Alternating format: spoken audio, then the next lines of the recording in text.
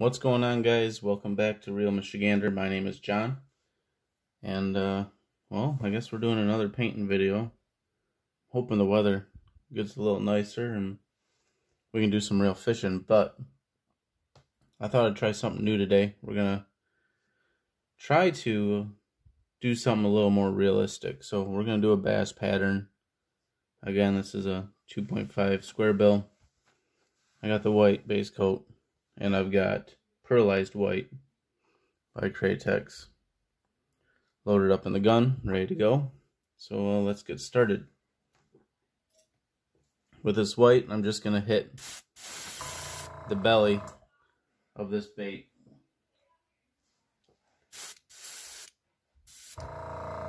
Adjust the pressure a little bit.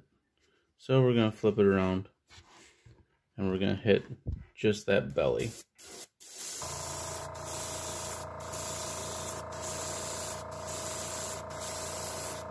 I'm going to go up the sides a little bit, kind of blend it in. Get that adjusted.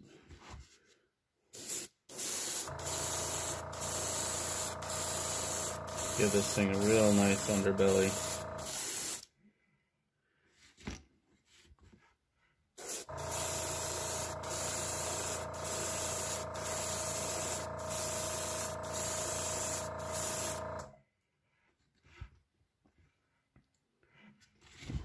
We're going to get up on this chin.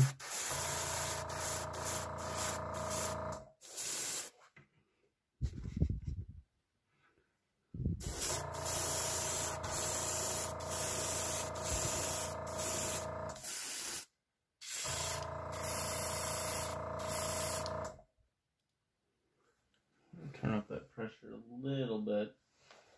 This Craytex paint's a little thick, so sometimes you gotta run a little higher or thin it out. So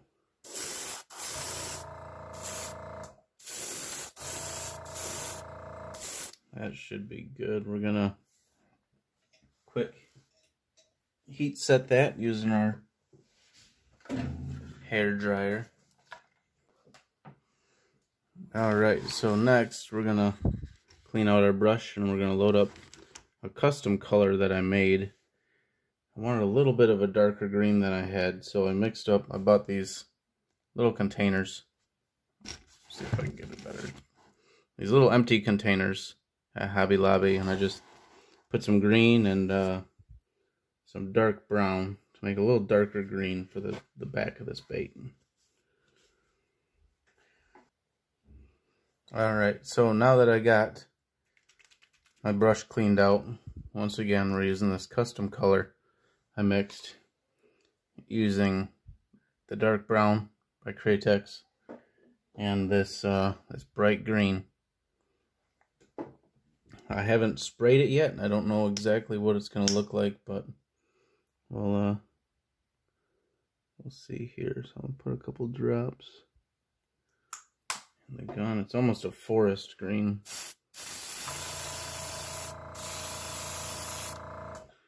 So with this, we're going to come right down the back.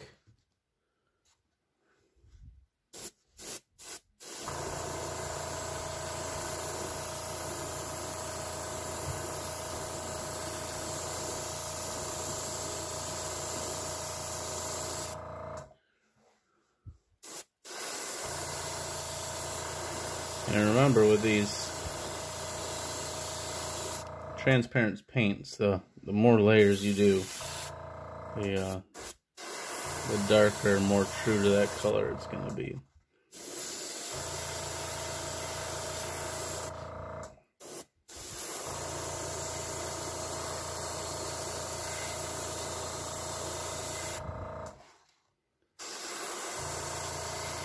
Coming right down this side. You want to come down to about the midway point of the bait. And like this bait's already got like a scale pattern to it, so rotating it around to make sure you get that real nice color is something you'll have to do.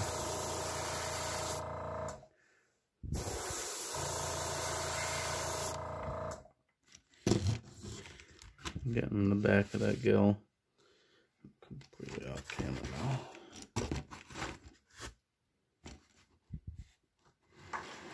Kind of hard working in a cramped space, but pretty soon I'll have a paint booth set up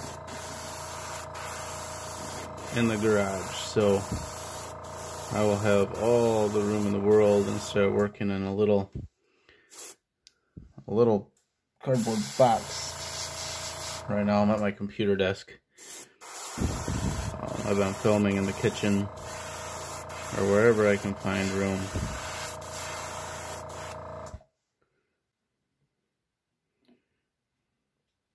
Color's looking pretty good. I like it.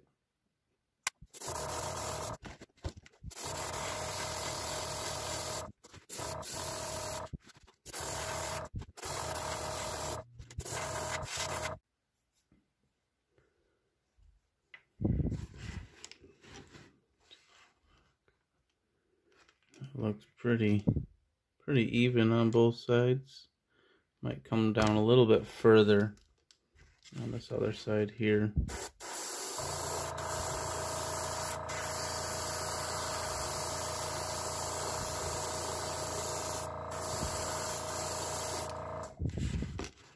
And then we're gonna get this chin.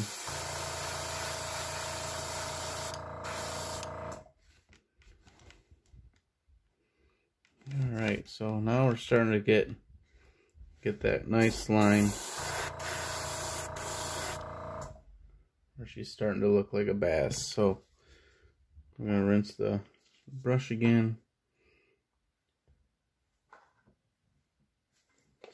I heat set it, I changed the color, cleaned out the brush. We're now gonna throw a little bit of the dark brown into the airbrush, and we're gonna use a stencil that I made. We're gonna go real light.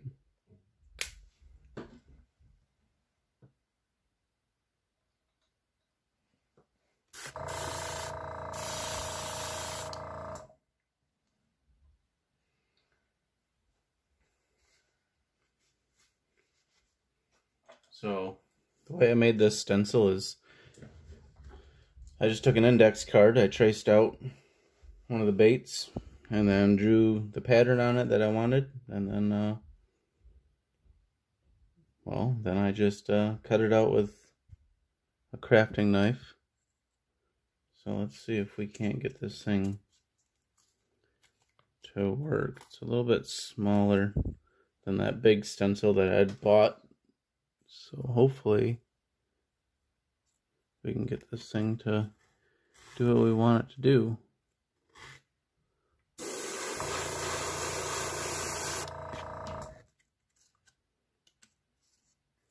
This is just for a pattern on the back.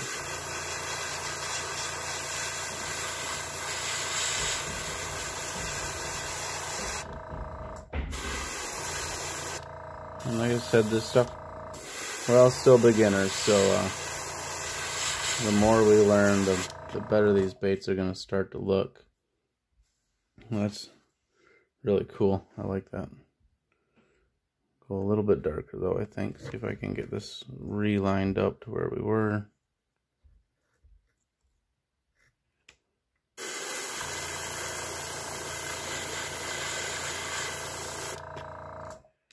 There we go.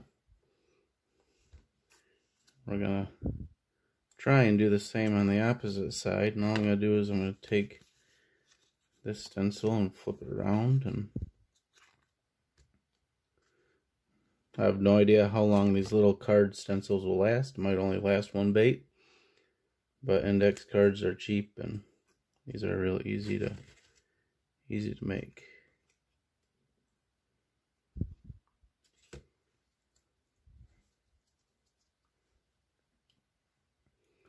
Turn the bait around.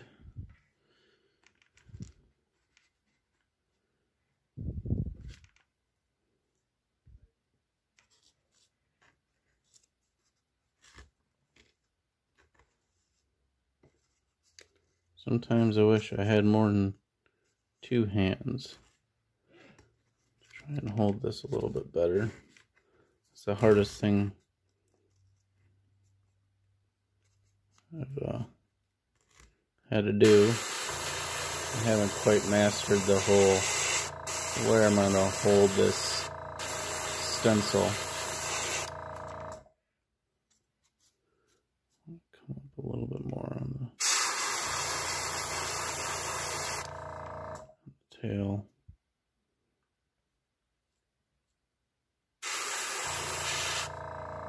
Back. That side doesn't look as good. I know it's going to be a little more tricky being that's the other side. But now we're going to come right down the back with the brown.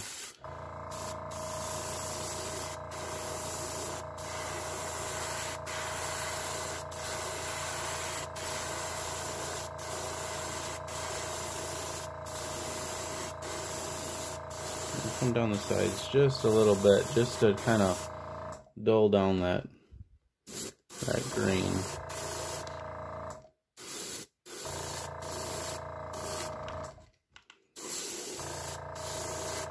You know, this layering technique that I'm trying to get down is really where you get the more realistic colors from. So I'll be doing more practicing with that, creating the colors and the patterns that you want just by, you know, what colors go under where. And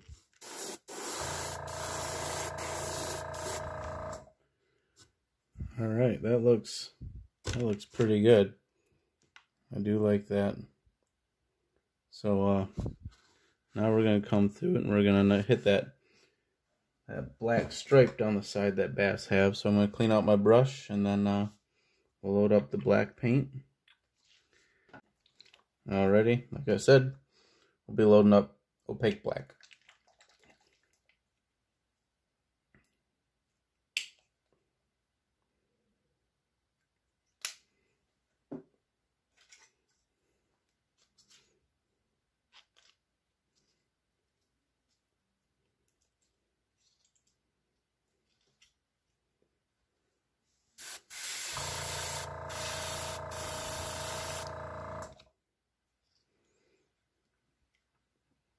Alright, so same thing.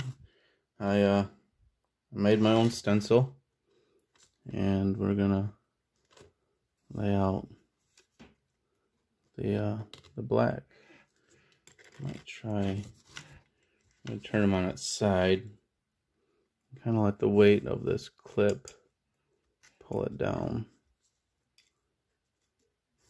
Maybe right about there.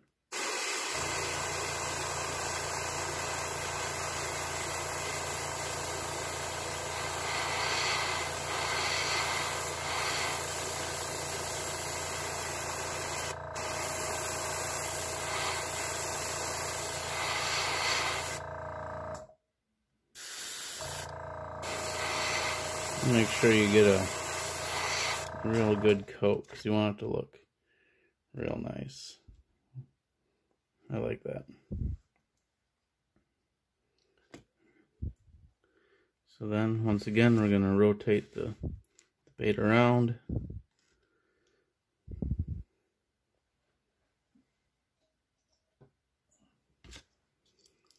I'm going to flip this around.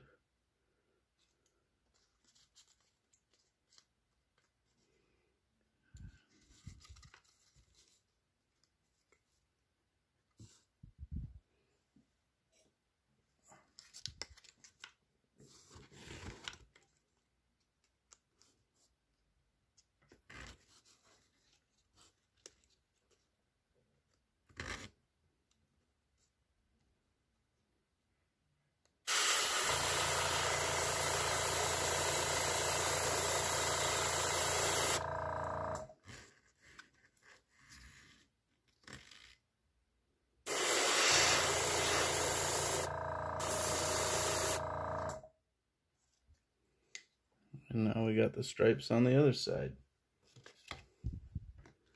And then I really like doing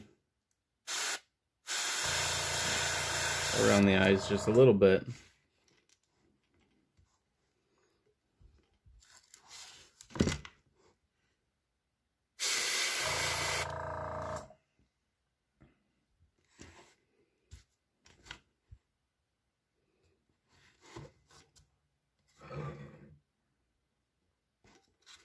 Alright guys, there we go. There, now it's focused. I'm gonna throw some eyes in it, and my clear coat should be here this week, so we'll be doing a video and we'll clear coat the lures that we've painted so far. Get those dried. Then we'll get some hooks on them and we'll get out on the lake. I'm gonna, like I said, get the eyes in it. I'll take a real nice picture for the thumbnail. And I'll see you guys next time. Thanks for watching.